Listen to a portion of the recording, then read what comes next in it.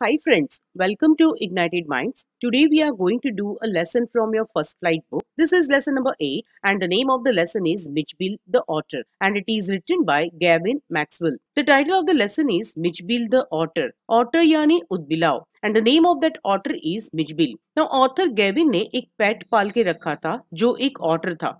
Now ये lesson में Gavin otter के साथ अपने एक्सपीरियंसेस शेयर करते हैं. So let's start the lesson. Gavin केमिसफेरना के एक कॉटेज में रहते थे. Scotland is a country in Europe and Scotland के वेस्ट हाईलैंड्स वाले एरिया में केमिसफेरना इज लोकेटेड. गेविन का एक पेट डॉग हुआ करता था जिसका नाम जॉनी था. जब जॉनी मर गया तो Maxwell was very sad and एक और पेट डॉग वो रखना नहीं चाहते थे. बट एक पेट के बगैर लाइफ बहुत ही लोनली लग रही थी क्योंकि उन्हें पहले से एक पेट रखने की आदत थी. So let's read what happened in Maxwell's life. Now Maxwell की स्टोरी स्टार्ट होती है इन द ईयर 1956. सो 1956 के स्टार्टिंग में यानी जनवरी 1956 में वे नदर्न इराक गए थे and a thought crossed his mind यानी उनके दिमाग में एक विचार आया. सो ही थॉट कि जॉनी तो अब रहा नहीं and he didn't want to keep a pet dog as he was very much attached to Johnny. So it had crossed his mind कि एक डॉग के बजाय he would like to keep an otter as a pet. Now इतने सारे animals हम as a पेट रख सकते हैं तो उनके दिमाग में एक ऑटर को पेट रखने का विचार क्यों आया? क्योंकि वे रहते थे केमिसफेरना में and केमिसफेरना was ringed by water. वो पानी से घिरा हुआ था एंड केमिसफेरना एक सूटेबल स्पॉट है, एक सूटेबल जगह है मेरे इस एक्सपेरिमेंट के लिए. नाउ एक्सपेरिमेंट क्यों? क्योंकि उनके पास तो एक डॉग हुआ करता था एंड ज्यादातर ऑटर को कोई पेट नहीं रखता. So it was an experiment for him.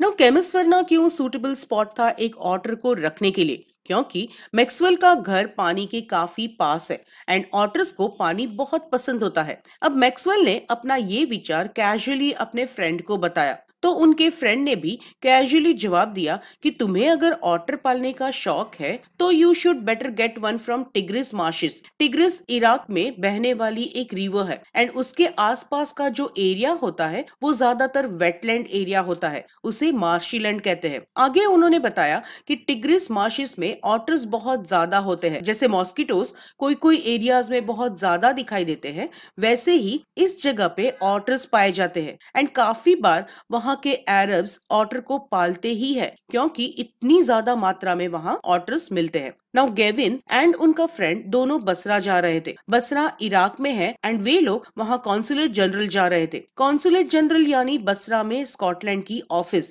That is Scotland embassy जा रहे थे. यूरोप से जो मेल आई थी उसे कलेक्ट करने एंड उनका जवाब देने. पहले के टाइम में कुछ भी ऑफिशियल काम हमें एम्बेसीज के थ्रू ही करना पड़ता था क्योंकि मैक्सवेल स्कॉटलैंड को बिलोंग करते थे एंड अगर उन्हें इराक में से उनके लेटर्स कलेक्ट करने हैं तो he has to go to Scotland embassy. अब जब वे कॉन्सुलेट जनरल पहुंचे तो उन्हें पता चला कि उनके फ्रेंड की mail had arrived but Gavin की मेल अभी पहुंची नहीं थी. अब ये बात हो रही है 1956 की. सो वो टाइम में व्हाट्सएप एंड ईमेल तो होते नहीं थे and the fastest method to communicate was telegraph and उस टाइम में टेलीग्राफ फास्ट होते हुए भी it could take 2 to 3 days. So Gavin ने इंग्लैंड केबल भेजा, टेलीग्राफ भेजा एंड जब 3 दिन के बाद भी कोई जवाब नहीं आया तो उन्होंने टेलीफोन करने का सोचा. एंड उस टाइम में अगर हमें फोन करना होता था तो हमें 24 घंटे पहले कॉल बुक करवानी पड़ती थी एंड वो काफी कॉस्टली भी होती थी. जैसे हम मूवी की टिकट्स एडवांस में बुक कराते हैं उस तरह से हमें कॉल भी एडवांस में बुक करवानी होती थी. नाउ एक तो गेविन इराक पहुंचे तो उनकी मेल्स नहीं आई थी सो उन्होंने टेलीग्राफ किया. 2-3 दिन तक जवाब नहीं आया सो उन्होंने कॉल करने की सोची जो 24 घंटे पहले बुक करवानी पड़ती थी. सो ऑलरेडी उनके काफी सारे दिन वेस्ट हो चुके थे एंड जब उन्होंने कॉल बुक कर दिया एंड 24 घंटे के बाद वो कॉल करने गए तो पहले दिन the line was out of order. अब दूसरे दिन वो कॉल करने पहुंचे तो टेलीफोन एक्सचेंज बंद था कोई रिलीजियस फेस्टिवल की वजह से. नाउ तीसरे दिन जब गेविन कॉल करने पहुंचे तो देयर वाज अनदर ब्रेकडाउन, कोई और प्रॉब्लम आ गई थी. अब गेविन की मेल्स इंग्लैंड से आ नहीं रही थी सो उनके फ्रेंड वापस चले गए एंड उन्होंने डिसाइड किया कि वे लोग एक हफ्ते के बाद मिलेंगे एंड उनके फ्रेंड के चले जाने के 5 दिन बाद गेविन की मेल्स पहुंची।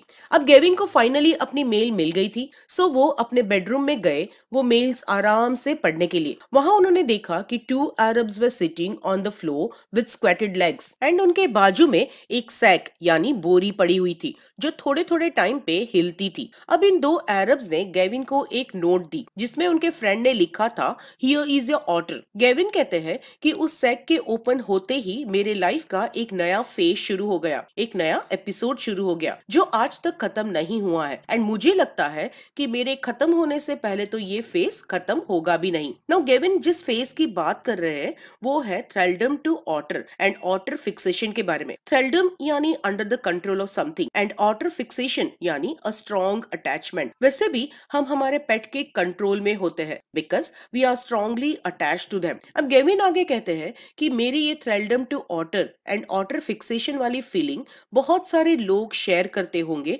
जिनके भी पास एक ऑटर एज अ पेट है, यानी जो भी ऑटर ओन करता होगा वो उससे इतना अटैच्ड हो जाता है कि वो उस ऑटर के कंट्रोल में आ जाता है। अब स्कॉटलैंड एम्बेसी के बेडरूम का फ्लोर बड़ा ही स्पेशियस था, बहुत बड़ा था। अब उस सैक में से जो भी चीज जो भी क्रीचर बाहर निकल के आया गेविन उसे डिस्क्राइब करते हैं। वो कहते हैं कि वो क्रीचर एक मेडिवली कंसीव्ड ड्रैगन की तरह दिख रहा था। हम हिस्ट्री की बात करें तो there were 3 periods, primitive as, middle age and modern age. So Gavin कहते हैं कि वो क्रीचर मिडिल एज के ड्रैगन को रिजेंबल करता था, मिडिल एज के ड्रैगन की तरह दिखता था। अब गेविन कहते हैं कि सर से लेकर पूंछ तक, from head to the tip of the tell, वो ऑटर पूरा मिट्टी के लेयर से कोटेड था, पूरा मिट्टी के लेयर से कवर्ड था। अब उस मिट्टी के लेयर के बीच बीच में से उसका सॉफ्ट वेलवेटी फर एक चॉकलेट ब्राउन कलर के मोल की स्किन की तरह दिखाई दे रहा था। जब उस ऑटर ने अपने आप को शेक किया तो गेविन को लगा कि बहुत सारी धूल उड़ेगी, there would be a cloud of dust,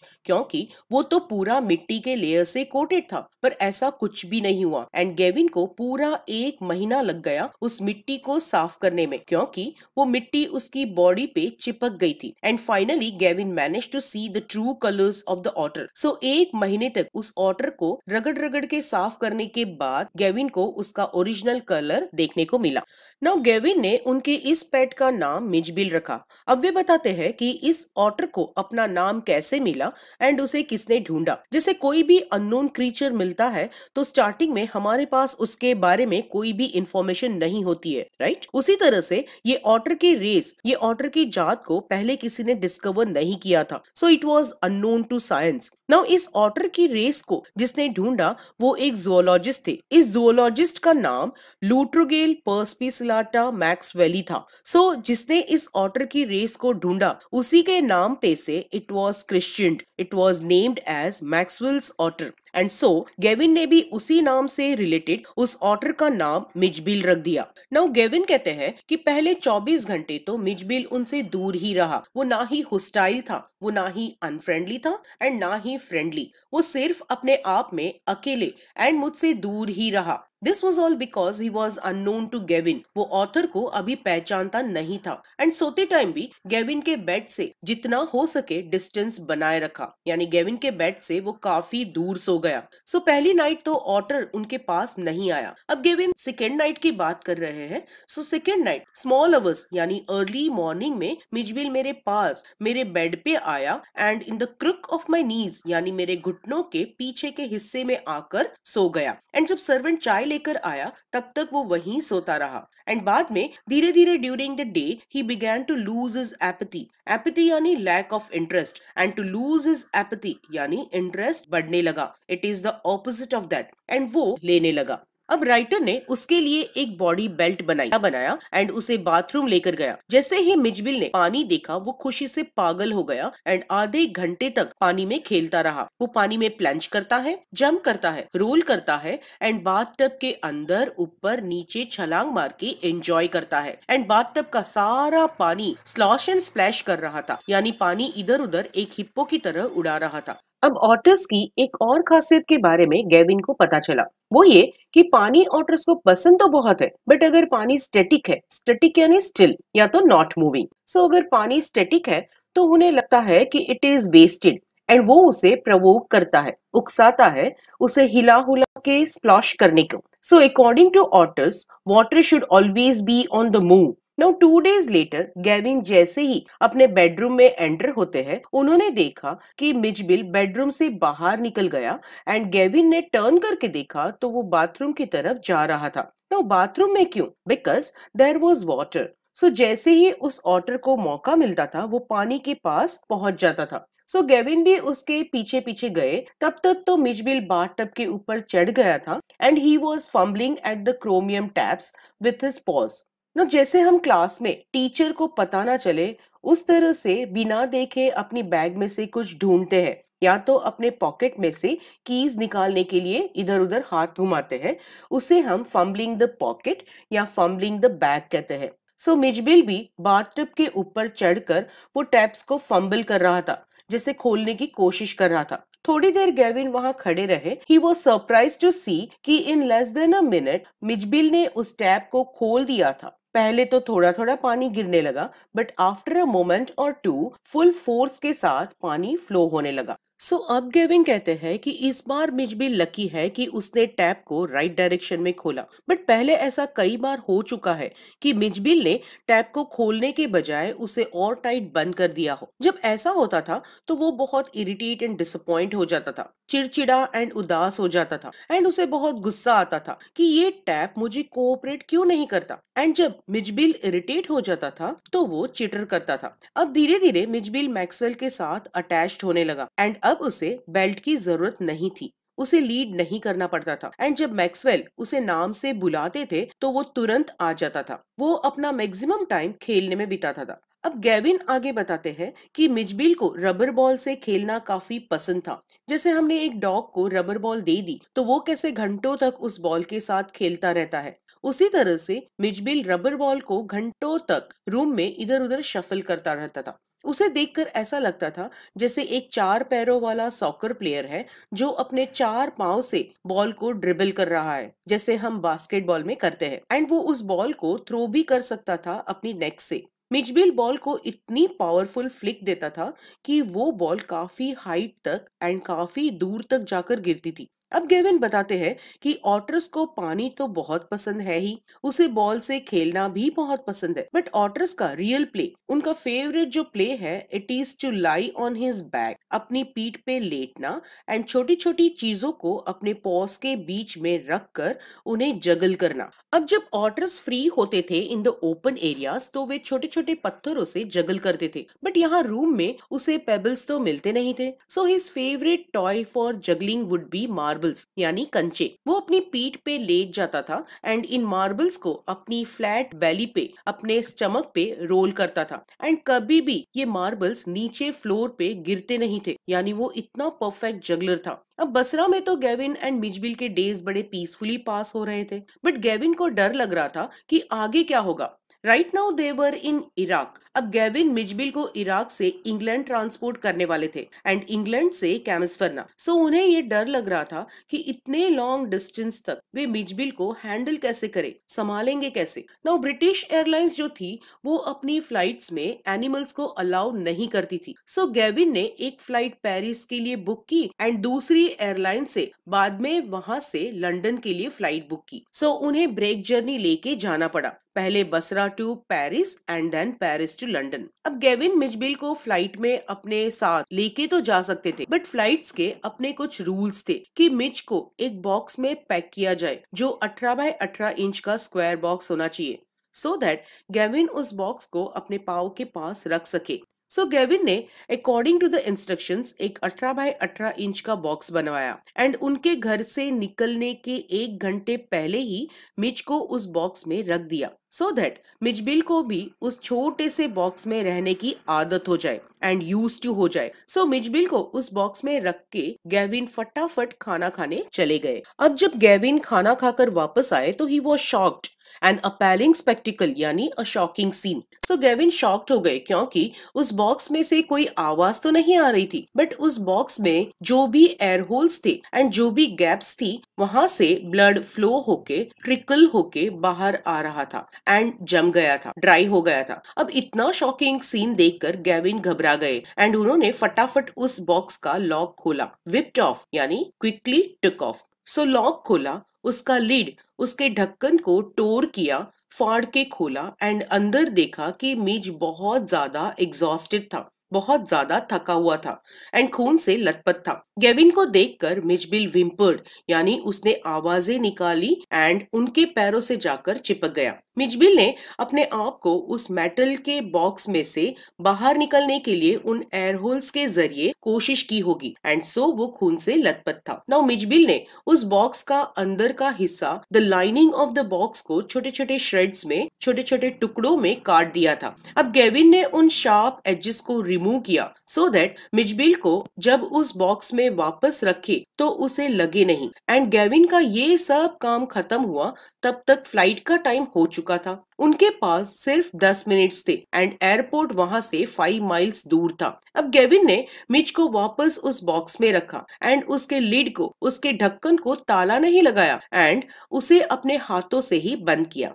अब देर तो ऑलरेडी हो चुकी थी, सो गेविन कार में पीछे की सीट पे बैठ गए एंड उस मिजबिल वाले बॉक्स को अपने बाजू में रखा। ड्राइवर ने बसरा के रास्तों पे से अपनी गाड़ी रिकॉर्डिंग बुलेट की तरफ भगाई, बिना रुके स्पीड में गाड़ी भगाई। रिकॉर्डिंग बुलेट यानी ऐसी बुलेट जो सरफेस को टच करते ही अपनी डायरेक्शन चेंज करे, जैसे कैरम खेलते टाइम कैरम का स्ट्राइकर करता है। अब गेविन जब एयरपोर्ट पहुंचे तो एयरक्राफ्ट टेक ऑफ के लिए उनका वेट कर रहा था एंड जैसे ही गेविन वहां पहुंचे, एयरक्राफ्ट की अथॉरिटी उन्हें गुस्से में एयरप्लेन के अंदर लेकर गई। अभी तो रूल ऐसा है कि एयरप्लेन के टेक ऑफ से एक आध घंटे पहले अगर तुमने चेक इन नहीं किया तो you are not allowed in the plane, right? But ये तो काफी साल पहले की बात है एंड तब अगर हमने कॉल कर दिया है कि आई एम ऑन माई वे तो they used to wait for us. So Gavin के लिए भी प्लेन वेट कर रहा था। लकीली गेविन ने जो सीट बुक की थी वो एयरप्लेन में एकदम आगे थी। अपनी सीट पे बैठने के बाद गेविन ने फ्लोर पर न्यूज़पेपर्स बिछा दिए एंड एयर होस्टेस को बुलाने के लिए रिंग किया। एयर होस्टेस जब आई तो गेविन ने मिच का खाना जो वो अपने साथ लाए थे, दैट इज फिश, वो उसे दिया फ्रिज में रखने के लिए। अब गेविन ने उस एयर होस्टेस को अपने कॉन्फिडेंस में लिया। कॉन्फिडेंस यानी जो भी लास्ट हाफ एन आवर में गेविन के साथ हुआ था वो सब उस एयर होस्टेस को बताया। अब उस एयर होस्टेस ने गेविन की सारी बातें अच्छे से सुनी। सो गेविन उस एयर होस्टेस को प्रोफाउंडली एडमायर करने लगे, उसे डीपली पसंद करने लगे एंड उन्हें लगा कि she was the queen of a kind, वो एक क्वीन की तरह है। वो इतनी अच्छी थी कि उसने मुझे ये भी सजेस्ट किया कि अगर मैं चाहूं तो अपने पेट को नीचे फ्लोर पे रखने के बजाय अपनी गोद में रख सकता हूँ। उसने जब ऐसा कहा तो I was so thankful to her कि I could have kissed her hand. अब गेविन के पास तो अब तक एक डॉग था as a pet, so otters के बारे में उन्हें ज्यादा कुछ तो पता नहीं था। सो जब मिजबिल को उन्होंने अपनी गोद में रखने के बाद जो भी हुआ उसके लिए वे बिल्कुल प्रिपेयर्ड नहीं थे। अब जैसे ही गेविन ने मिच को अपनी गोद में रखा, ही disappeared immediately at a high speed and aircraft में कहीं पे गायब हो गया। थोड़ी देर में तो एक वुमेन अपनी सीट पे खड़ी होकर जोर जोर से चिल्लाने लगी, चूहा चूहा।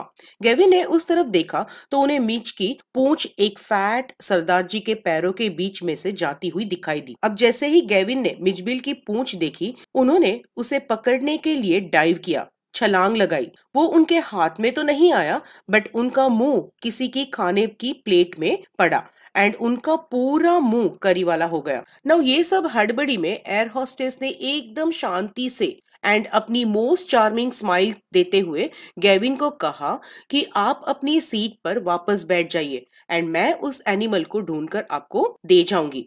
सो गेविन जाकर वापस अपनी सीट पर बैठ गए एंड अपनी गर्दन घुमाकर he is trying to follow the Hunt, क्रेनिंग माई नेक, यानी नेक को घुमाकर उस डायरेक्शन में देखना। सो पीछे जो मिजबिल को पकड़ने का हंट चल रहा था उसे वे अपनी गर्दन घुमाकर देखने लगे।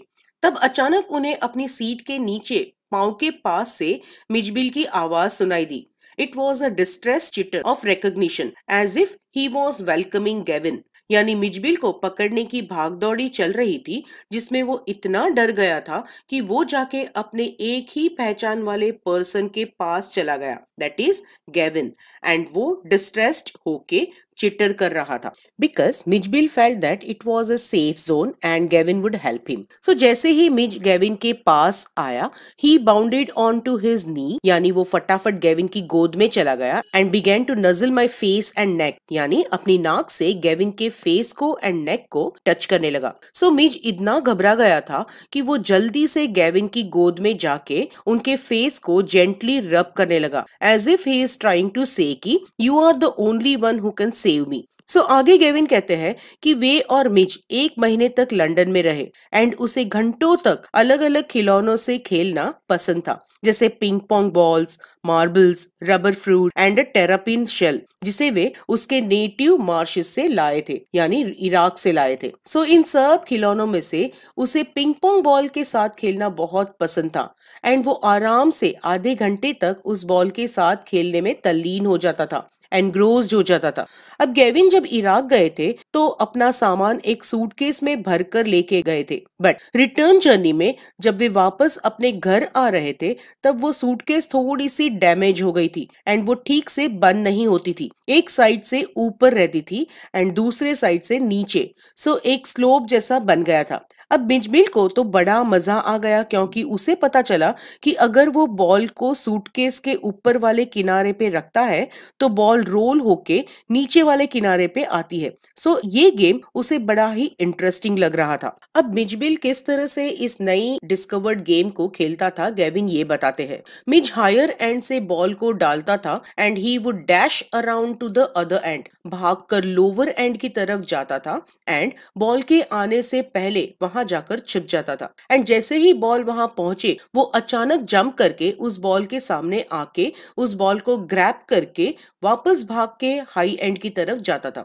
And he would repeat the same thing again and again. Now Gavin Mitch को घर के बाहर एक्सरसाइज करवाने लेके जाते थे, जैसे वे अपने डॉग को करवाते थे। सो जब भी गेविन मिच को बाहर घुमाने लेके जाते थे तो उसने सर्टेन कंपल्सिव हैबिट्स डेवलप कर ली थी। कंपल्सिव हैबिट्स यानी ऐसी आदत जिसकी हमें हैबिट हो जाए, जैसे स्कूल जाते या स्कूल से आते टाइम छोटे बच्चों को कैसी सम पर्टिकुलर चीजें करनी ही होती है, जैसे अगर चलते चलते रोड पे ब्लॉक्स आ जाए तो उन्हें हर ब्लॉक के बीच में ही पैर रखना होता है। दूसरी हैबिट बच्चों को होती है कि हर 7th रेलिंग को उन्हें टच करना ही होता है। कभी कभी रोड के साइड पे या फुटपाथ पे आयरन की रेलिंग्स लगाई होती है, सो उन्हें हर 7th रेलिंग को टच करना ही होता है। एंड थर्ड हैबिट बताई है कि रास्ते पे अगर लैंप पोस्ट लगे हैं तो उन्हें उस लैंप पोस्ट के अंदर से देन बाहर से देन अगेन अंदर से एज ए जिगजैग पैटर्न में चलना ही होता है। सो इसी तरह की कुछ कंपल्सिव हैबिट्स मिचबिल ने भी डेवलप कर ली थी। अब गेविन के फ्लैट के सामने एक सिंगल स्टोरेड प्राइमरी स्कूल था। सिंगल स्टोरेड यानी only ground floor and primary school बताया है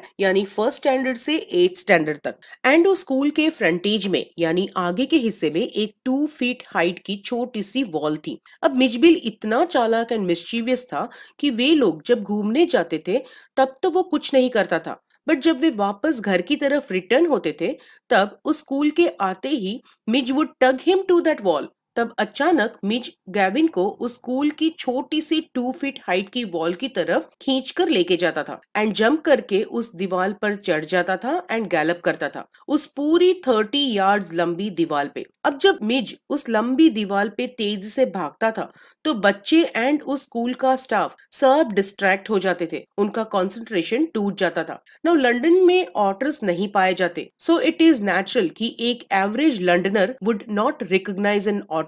एंड गेविन तो मिचबिल को रोज घुमाने लेके जाते थे, सो मिच को देखकर लोग तरह तरह के गैसेस करते थे क्योंकि उन्हें तो ये पता ही नहीं था कि ऑटर्स भी एक तरह का एनिमल है जो एग्जिस्ट करता है। अब गेविन हमें ऑटर्स के बारे में कुछ बताते हैं कि ऑटर्स जो है वो मस्टलीन्स फैमिली को बिलोंग करते थे। जैसे हमने कैट फैमिली कहा तो उसमें कैट्स भी आती है एंड टाइगर्स भी आते हैं। मस्टलीन स्पीशीज में बैजर, मुंगूस, वीजल, स्टोट, मिंक जैसे एनिमल्स आर इंक्लूडेड। आगे वे कहते हैं कि I faced a continuous barrage of कंजेक्चुरल questions, यानी बहुत सारे क्वेश्चंस विद गेसेस। सो सब लोग मिजबिल के बारे में बहुत सारे गेसेस करते थे कि क्या ये वीजल्स की फैमिली को बिलोंग करता है या मिंक्स की फैमिली को बिलोंग करता है। एंड कोई कोई तो एकदम रैंडम गेसेस भी करते थे कि क्या ये बेबी सील है या बेबी स्क्विरल है, बट कोई भी ऑटर का नाम नहीं लेता था, क्योंकि किसी को ऑटर जैसा कोई एनिमल भी एग्जिस्ट होता है वो तो पता ही नहीं था।